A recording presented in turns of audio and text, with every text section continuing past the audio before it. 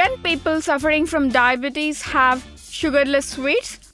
Or is this a trick by sweet shops? Atreyapuram is known for Pootarekulu, Bandar for laddu, and Kakinada for kajas. Like this, if you remember some city names, you will have a craving to eat the sweets for which these places are famous for.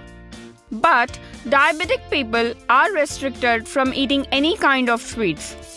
Our mind will go for these things which are restricted, and we will have a craving to eat more sweets.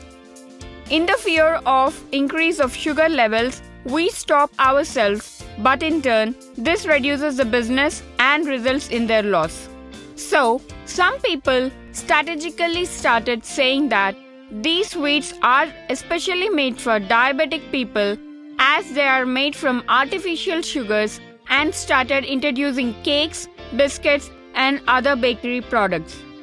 There will always be a question on if these products are really healthy. This video is going to clarify the same. In truth, saccharin and sucralose used for the sweetness in sugarless sweets is not good for health. Studies show that sucralose leads to obesity and it has many side effects which will affect you.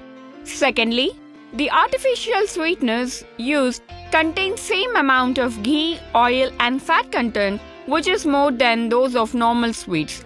So, if someone says these sweets are healthy and you will not be affected by these, do not believe them. Instead, it is better to have normal sweets once in a while, which is far healthier. Also, diet biscuits contain sugar in the form of oligosaccharides which will affect your digestive system badly. So, are there any substitutes for sugar? Stevia is a sugar substance which is widely available in America, and it is now also available in every supermarket in our country. This stevia is a plant and its leaves are made into powder. This powder is 40% more sweeter than the sugar and can be used in tea and coffee. Stevia doesn't have any calories in it and will not increase your blood sugar level. But this powder may taste little sour. Sugar extracted from stevia is sold with different names in the market. You must not use stevia plant directly. It can only be used after processing. Agave nectar, which is available mostly in countries like Mexico and South Africa, is also a substitute for sugar. This is also a plant derivative, and it is also said that it contains huge levels of sucrose which will increase the fat in our body.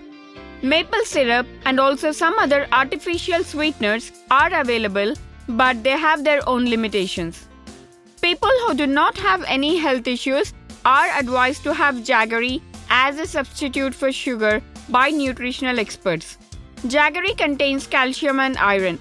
Diabetic people use artificial sugar which is not healthy for you in the long run, and this is not to be used by pregnant women and children. Brown sugar is the raw sugar which also has the same nutritional values as that of a normal sugar. Honey contains 53% fructose and is natural. So, you can use honey in limited amounts and this will not affect your health. Honey contains antibacterial elements as well as antioxidants. Date sugar is a sugar which is made after drying the dates and is used in sweet dishes. Many research studies show that artificial sweeteners like saccharin is also not good. So, before thinking of a sugar substitute, consult a doctor.